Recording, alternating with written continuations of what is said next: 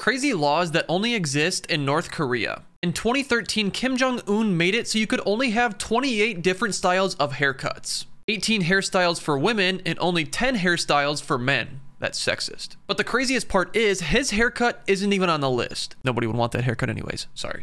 Kim Jong-un, please, I'm sorry. Your favorite TV shows are not in this country. There are only 3 channels and all of them are controlled by the government. I'm not gonna lie, how do these people live without SpongeBob? Like, let's be real. The only people allowed to have cars are state officials, which is typically around 1 in 1,000 people. You can't make international phone calls. In 2017, a man was actually shot in a stadium for making a phone call that was outside of North Korea. If you live there, you're forced to stay there for the rest of your life. And last and craziest rule is you're not allowed to have an opinion that is against the leader's rules. And if you do, you'll be sent to an education camp where they threaten and torture you to not have your own opinion.